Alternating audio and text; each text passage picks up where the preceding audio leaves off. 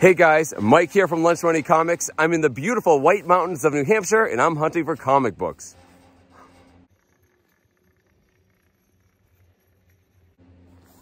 No way! An actual Hulk 181 in the wild. I can't believe... Hey, buddy.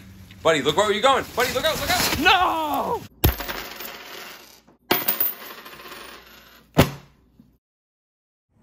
Just kidding. Well, I am in New Hampshire and I was skiing, but right now I'm in Manchester, New Hampshire, checking out Double Midnight Comics and Games. Let's go check them out.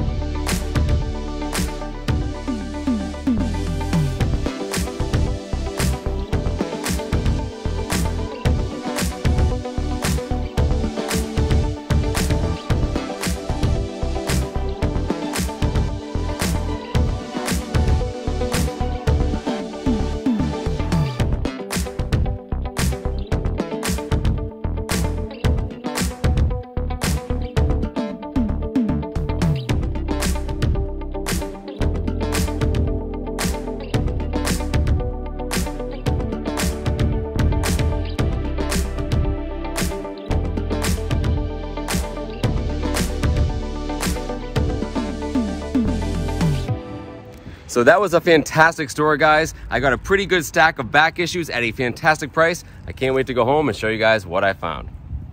So if you make enough YouTube videos, eventually you'll start making really dumb intros. Thank you guys so much for indulging that bit of silliness. I promise no actual Hulk 181s were harmed in the making of this video.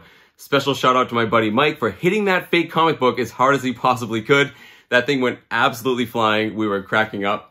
So I got to go to New Hampshire for a couple of days of late winter, early spring skiing in the White Mountains of New Hampshire.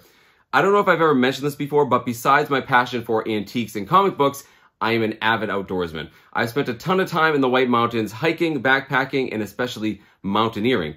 In fact, I've climbed all of the big peaks in New Hampshire before. It's one of my happy places. I love seeing it at any time of year. But whenever I go anywhere, I'm always thinking in the back of my mind about that other passion, about antiques and comic books. And whenever I travel anywhere, which is often, I always do a quick search for flea markets, antique shops, and comic book stores in the area I'm going to be. That's exactly what I did. I did a Google search, along my route in New Hampshire to see if anything good was there. And I found Double Midnight Comics and Games. So the location you saw in that footage was in Manchester, the largest city in New Hampshire. But they also have another location just up the road in Concord, the capital. More on that location a little bit later. So you guys saw from the footage, it was a comic and collectible store. They had things that you typically associate with these types of places, right? They had action figures, statues, board games, CCGs. They actually had some sort of, customizable card game tournament going on. I didn't get to see the game, but there were a lot of guys playing. And of course, comic books. And there were a couple things that really jumped out to me about this store. They didn't have a ton of wall books, but the back issues were excellent. So people who watch my channel know I collect older comic books, books from my youth, and earlier, Bronze Age, Silver Age. I don't often collect modern books, but that's not to say I don't collect them at all. I have a wish list of books I'm looking for, and there are quite a few books on there from the last 20 years or so. The thing is, whenever I go to stores like this, these back issues tend to not have many modern books, but this place absolutely did. They had a lot of modern books. Not only that, but they were incredibly well organized, which is always appreciated. You guys know, you go to these comic book stores and people riffle through them all the time and things get out of order. Not the case here. It was easy to find, the title you wanted by, alphabetical order, and then everything was in numerical. So if you were looking for a book, I could just, zone in on it right away and see if it was there. Really cool, really appreciated. I don't often see it. So because of that, I got a pretty awesome selection of comic books, going all the way back pretty old to modern times. There are a lot of X-Men books in here.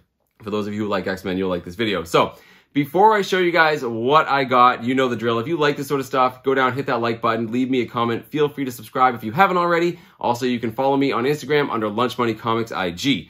Let me show you guys what I found.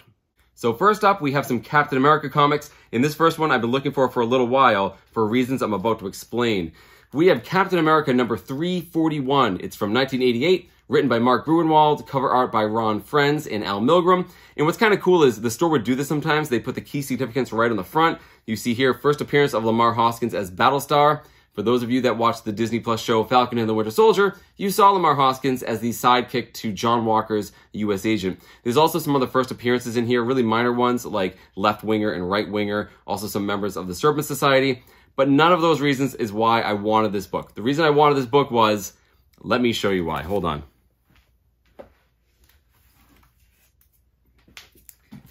This is why. So this is Daredevil number 43, one of my favorite Silver Age covers. It's done by Jack Kirby, and why I love this so much is you see Captain America fighting Daredevil, and it's sort of a forced perspective. It shows Captain America sort of almost jumping off the page towards the reader. Jack Kirby did this on other issues as well, and I like to collect those. So you guys can see why I wanted this book, because it is a direct homage from this one. I love collecting these sort of homage covers, when they lift or riff on an older cover. I like to collect them and just be able to see them side by side. I think it's a pretty cool thing to do. And the reason why I know about this comic at all is because of one of you. Back when I was talking about this book when I got it, one of my viewers went down to the comments and said, hey, if you like that one, you'll definitely like Captain America 341. And they were right. So I looked it up and said, hey, this is a cool book. Put it on my list. I was happy to finally find it in a decent grade at a decent price. Now you see here, there's a price tag of $15. This store did have a discount program. Like if you got 10 comic books, it was 10% off, 20 comic books, 20% off. So I did break that 10 comic book threshold to get that 10% off. So very happy to add this homage cover to my collection to go side by side with this one. The next book I got is also a Captain America book from the same run. This is Captain America number 354 from 1989. Once again, written by Mark Gruenwald, another Al Milgrom cover, I believe. And the significance here is that this is the first appearance of John Walker as U.S. Agent. So John Walker appeared before this, but as Captain America. This is the first issue where he is taken over the moniker of U.S. Agent and basically becomes a character in his own right. Really, really cool cover, showing him sort of punching up at the trade dress here. Once again, you kind of have that cool forced perspective concept here, saying, I'm back. Very cool comic book. I've wanted it for a little while, but I didn't have to have it. Because, you know, when The Falcon and the Winter Soldier came out and it featured John Walker heavily, this book went up a lot in value, and I think it's a little overpriced. So I was waiting for it to come back down to earth. But you see here, it was $10, so I got it for $9 with a discount. That's still a really good price, and the reason is, I don't know if you can see, but there's some pretty big color breaks right here. There's some folds going down. That's fine. I'm happy to pick up this book for that cheap of a price. I wouldn't really want a higher grade one anyway, so very happy to add this Captain America book to go alongside this one. Pretty good pickups for the price that they were.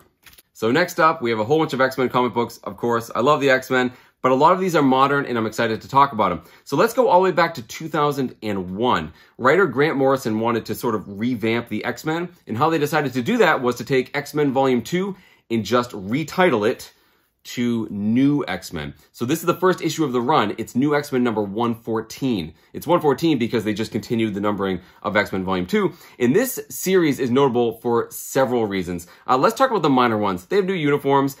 Beast changes his appearance from like an ape appearance to more of like a lion appearance. Emma Frost joins the team, which is something that would carry through even to modern times. She is a staple of the X-Men team now as a good guy.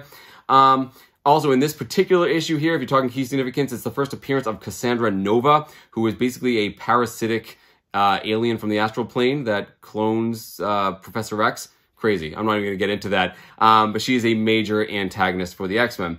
But the biggest reason why this series I like so much is that it changes some fundamental things about the X-Men, namely Xavier's school. So before this issue, Xavier's school really was just like a training facility for the X-Men. Not only that, but like if you guys look at the X-Men, there were a whole bunch of really good-looking people with very useful mutations. If mutation was a real thing, you'd have most people in the world having terrible mutations or having them be useless or like really affecting their appearance. Well, that's kind of what they do in this series here. They basically make Xavier's school a school. And the reason is the year that before this came out, X-Men, the first movie came out in 2000. And in that movie, it was clearly a school. There were tons of kids with different cool and quirky powers. People liked it, responded to it well, so that's what they did in this series. They introduced it as an actual school, tons of new students, tons of new mutations, tons of like weird, quirky characters, many of which would star in their own storylines moving forward and become staples of the X-Men series.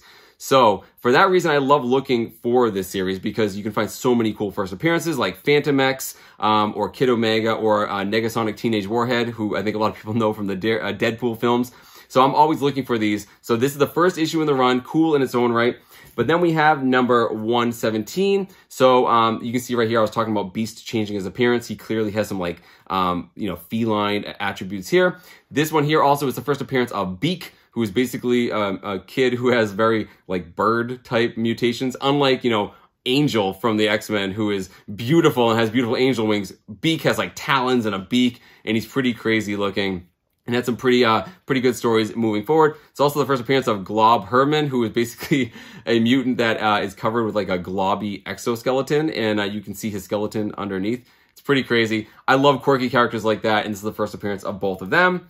Then we have this one. I've been looking for this one for a long time, guys. This is New X-Men number 118, and this one is notable because it's the first appearance of the Stepford Cuckoos. So the Stepford Cuckoos are, you come to find out, are clones of Emma Frost, right? It starts off with 5 of them. They look just like Emma Frost, only younger, and they have kind of like a hive mind, like this psychic hive mind, and they're very powerful. A couple of them die. There's 3 left, and then you come to find out there are lots of them, and they were all clones of Emma Frost. And they ended up becoming pretty major characters in X-Men stories moving forward.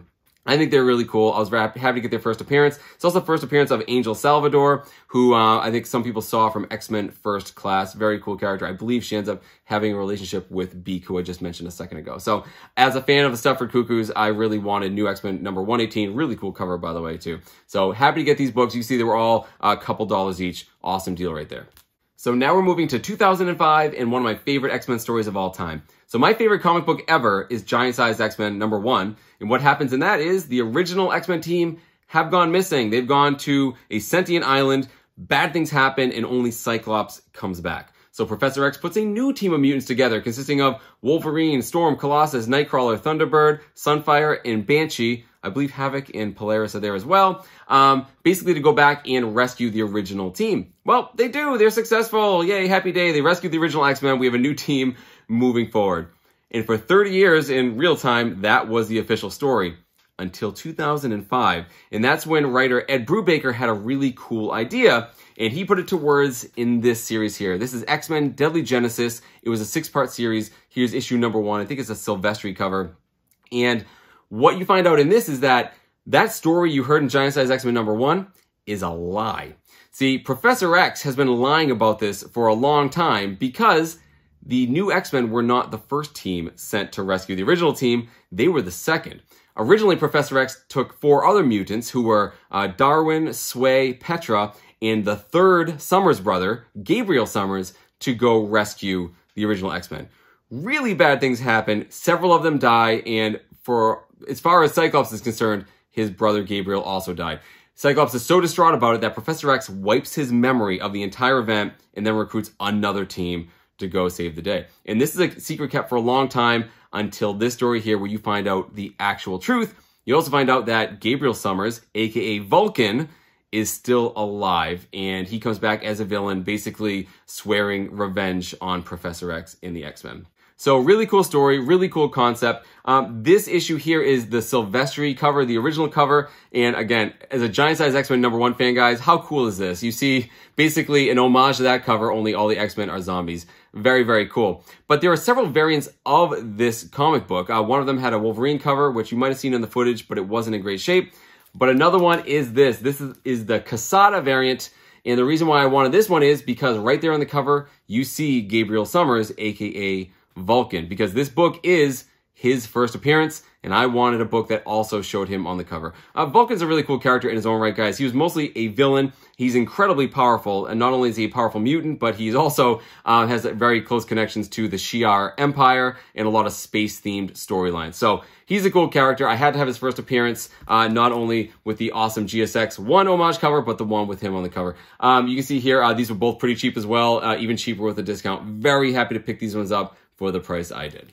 So staying on the first appearance of mutant characters bandwagon, we have this next one. This is the New Mutants #99, art of course by Rob Liefeld. And the significance here is, well, you see it right on the cover. It's the first appearance of the characters Feral and Shatterstar. So these were 2 longtime members of the Team X-Force. As a matter of fact, the next issue, New Mutants 100, was the last of this run, and then it was rebranded X-Force #1. Obviously a gigantic comic book. In the early 90s, they printed tons of them, made Rob Liefeld a star.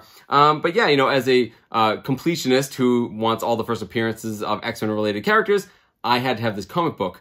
But I've also mentioned the influence that the Marvel trading cards had on me as a kid and how I tried collecting first appearances of all the characters in the cards. Well, you guessed it, I also have those. We have a card for Feral and one for Shatterstar. The interesting thing here is on the back of these cards, it says their first appearance is New Mutants 100, which I think is technically true if you're considering it their first full appearance. I think this is their first cameo appearance. And for those of you who don't know who Shatterstar is, if you saw the movie Deadpool 2, he was in it very briefly before they sort of unceremoniously killed him off. So I had to pick up this book. You see it was listed as $10. With the discount, it was $9. I don't really think it was worth that, but still, I had to have it. I'm happy to add it to my first appearance of X-Men affiliated characters collection box.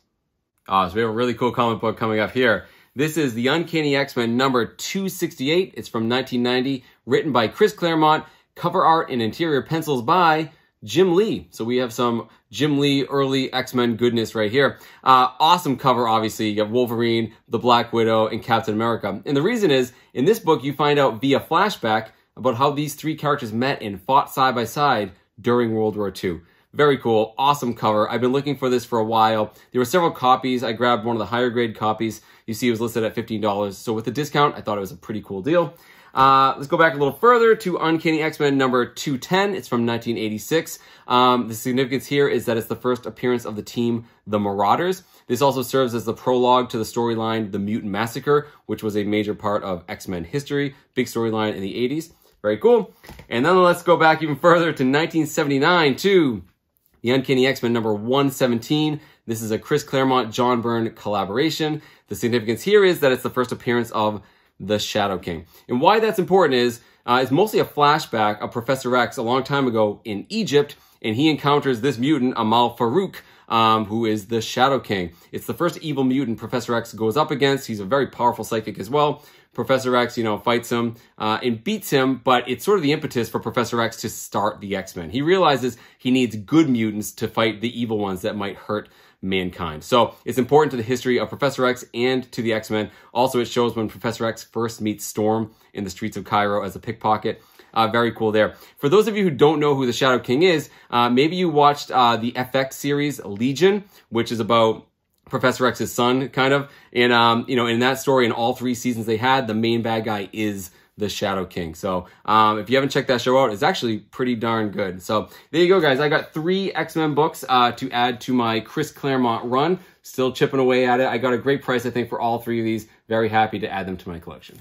So that was all the comic books I got at the Manchester location, and I got all of these for $77 with the discount, which I think is pretty great considering, how many of these were on my wish list. But I did mention that there was also a Concord location, and I did actually have time to check out this store as well. So it had a lot less comic books. It was a little bit smaller, but they had a lot of gaming stuff. They had a huge, display case full of Magic cards. They had Dungeons and Dragons stuff, painting supplies, a big room for card gaming. But they did have some back issues. But what really caught my eye was they had a row of wall books way up near the ceiling, and one book up there really caught my eye. I'm not exactly sure why. Maybe it was because I was skiing. I was surrounded by ice and snow. I saw this book and I absolutely had to have it. This is Journey into Unknown Worlds number 55. It's from 1956. It's some Golden Age horror, and it's by Atlas Comics. So we go back, to the 40s. We have Timely Comics. In the early 50s, it turns into Atlas Comics. And then in the early 60s, 1961 to be precise, Atlas Comics becomes Marvel Comics. So we have some pre-Marvel goodness here, and the editor of this book was Stan Lee. So there's multiple stories in here, but you see the feature story is The Glacier Man. So again, I don't know why it spoke to me. The snow and the ice, that's also why I threw on this Hoth t-shirt right here. I just saw this book. I had to have it. It just has great colors to it. It's in really good shape, and it was listed at $40, which I think is a great value for this Golden Age horror book. Something else I thought was kind of cool. They also put the store stamp on the back of the board here. I just thought that was really cool. So very happy to pick up this book, guys, for $40, and it was sort of a good capstone for my New Hampshire comic book hunting day. So there you go, guys. I got to pursue 2 of my greatest passions in life, getting out into the great outdoors and also hunting for some comic books. Head on down to those comments, guys, and let me know which one of my pickups you like the best. I love reading through all the comments. I can't wait to hear from you. In the meantime, I hope you keep hunting for comic books in strange and unusual places. Thank you guys so much for watching, and I will see you next time.